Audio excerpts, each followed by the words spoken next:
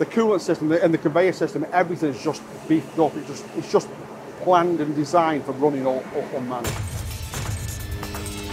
So Will, thanks for the invitation here to Olympus. I mean, this is the first time I've been here. I've driven through Stoke-on-Trent many times and seen the building, and thought one day I'm sure I'll have the pleasure to come in here. A lot of people say that. Well, the first thing I note when I come in here is it's huge. You've got a lot of spindles. You've got a lot of automation here. Obviously a lot of component throughput. Just tell us about the company and what you do and where it began. Okay, so Olympus started in the year 2000. Little place, not so far from here. There wasn't a lot of us here then.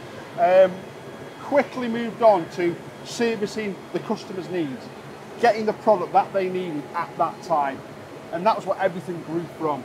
So when I started in 2001, I was the 7th employee. So now we're up to 122. So really starting to grow it. And how many CNCs have you got here making parts? So we've got 103 spindles across milling machines and lathes. And these working 24/7? Is that the idea? If you say 24/5, yeah. 24/5, yeah. Okay. Now, recently you've gone through quite a lot of investment. We have, as we're going to see on this journey. And what was the reasons for that, and what was the investment? So we bought 3 H.Plus-405s. We've got another 2 on order as well. The reason was just to cut the customers' lead times down. The customers that we see now don't want to hold stock. They want inventory to their door as fast as possible.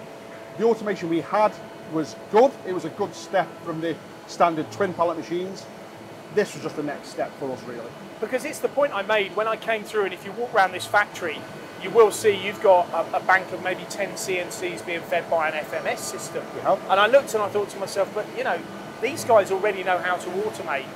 What's the difference between what they're doing now with this investment compared to what they've got, and what difference does it make from a business level? Yeah, the main difference was getting the data from them. So if we get good, accurate data out, we can actively plan better with that. So we can then put the tooling in soon enough to get the next job going.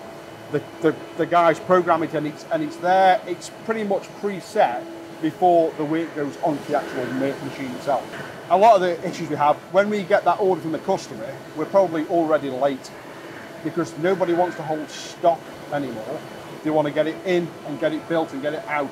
They don't want to have any stock there. So we hold the raw material here that we can cut and change to whatever we want. We'll then make that into the product that they want as quickly as possible. Our lead times are hard. Was there any other issues you had with the existing automation which you needed to overcome and change as well? Challenges there? Because when I look at that, like I say, I thought to myself, these guys are already in that arena. Yeah, it's just on steroids. So we've got more tools than we've got. We've got double the tool capacity here, so we can leave all that in. The coolant system and the conveyor system, everything's just beefed up.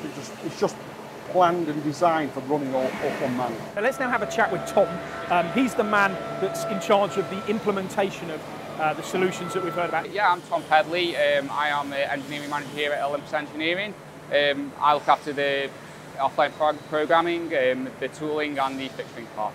So now this was Will's dream, the company's dream, to do what we've done here. Okay, so yeah, we have other machines here at Olympus which are using kind of automated systems, but the big difference with this Matsuura is it's incredibly easy to use. The machine was kind of sold to us as a sort of like a CNC vending machine, which I'm sure is a term you've probably heard before. And it really is. You know, you can switch work on and off very simply. If you need more of a certain pallet running more often, you can prioritise it. It's very simple to use. We have multiple pallets on this machine, which we can set up either multiples of the same job on different pallets, or each pallet might have a different job on, depending on the customer's demand on quantities for that. Can we get the store open? Sure. Can we open the store? So for example, here you've got a tombstone, you've got a part either side. Yeah, so this is just a prototype which we've done recently. This will be going into production eventually, but we can now stack that pallet. We don't have to disturb that setup. That part can stay set up. And if we need more, we can switch it back on with no setup. But in general, your man is here, and this is where the loading is done. Absolutely. But you've got so many pallets in such a small area, yeah. It means you can fill this up to run over a weekend, I assume. Yeah, I mean, you know, Matsuura's big selling point really is unmanned operation. keeping the spindle running.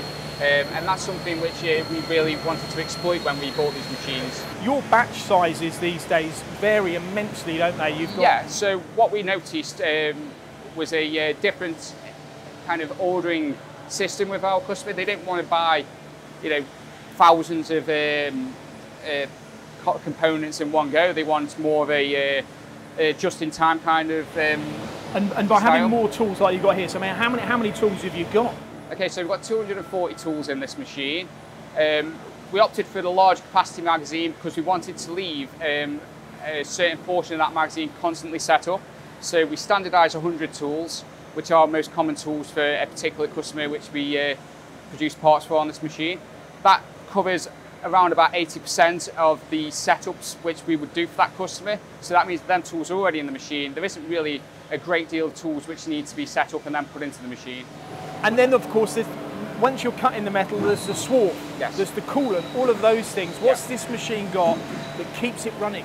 Okay, so what we noticed with the increase in efficiency on this machine and the more hours we were getting out of the machine is we were producing a lot more swarf, we were using a lot more coolant.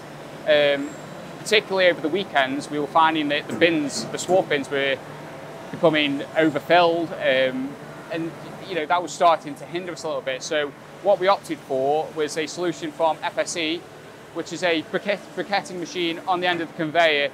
With this briquetting machine, what we get out into the skip is actually 10 skipfuls of swarf compressed into one skip load. So that allows us to run the machine over the weekends, overnight, no problem at all. So basically, you're compressing your swarf, what was in 10 bins, into one. Into one. So, and with all of this, there's one thing I need to know is, has it worked?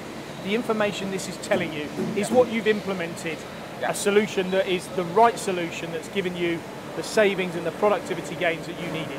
Yeah, I mean, we came into this project knowing, having a pretty good idea of what we wanted to get out of these machines. We knew central to that, what we needed was a machine that was going to be robust, reliable, accurate and fast. The results which we get through the monitoring software kind of speak for themselves really. We're getting uptimes now way beyond anything which we've experienced before here at Olympus. And it really allows us to build on a good foundation now. It's more of a copy and paste. Now, when we buy a new machine, we can take what we've learned on the journey from when we first started and we can just implement it again and again and again. But we are also constantly improving that as well. It's the full solution. It gives us everything. We've got the software that we can see what's going to happen with that. The machine is unbelievable. It just runs forever. It just really lasts. We've got 142 hours runtime out of a 6-pallet machine. So it's just unbelievable.